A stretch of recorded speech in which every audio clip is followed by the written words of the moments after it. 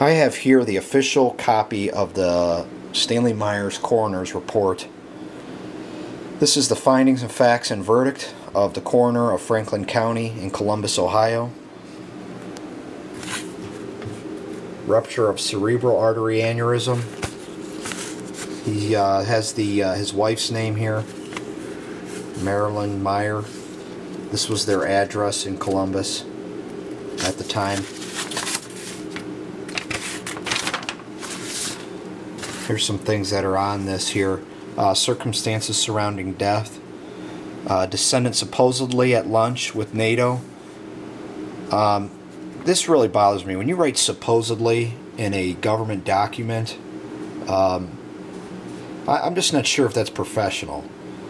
But if you read this statement, you can kind of tell that the coroner was already questioning whether he was actually poisoned or not, and just dismissed being poisoned as such a blatant lie and not true.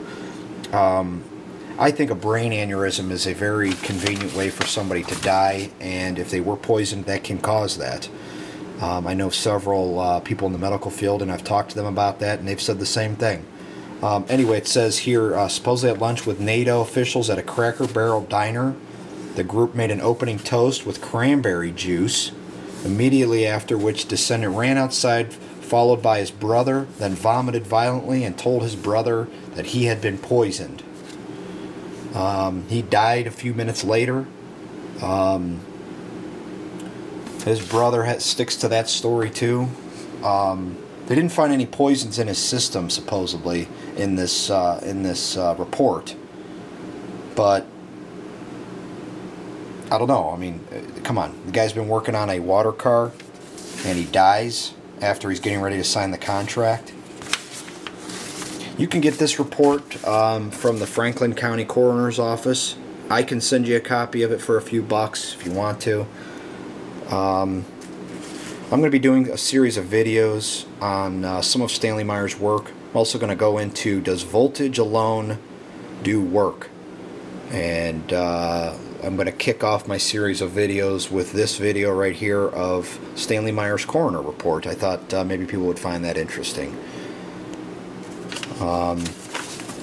They have some things in here of what was in his blood, but it didn't really show anything that was poisonous that I saw. But hey, you know what? All they had to do was slip that guy 50 grand. And when I did talk to the coroner on the phone, he was standoffish about talking about the Stanley Meyer case. He got really angry when I started really drilling for questions, and it was kind of a heated conversation, and it ended up with him hanging up on me. And this was his name right here and his phone number.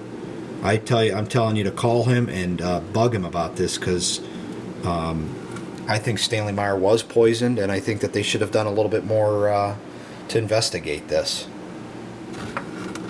There's his number right there. I'll see you guys on my next video.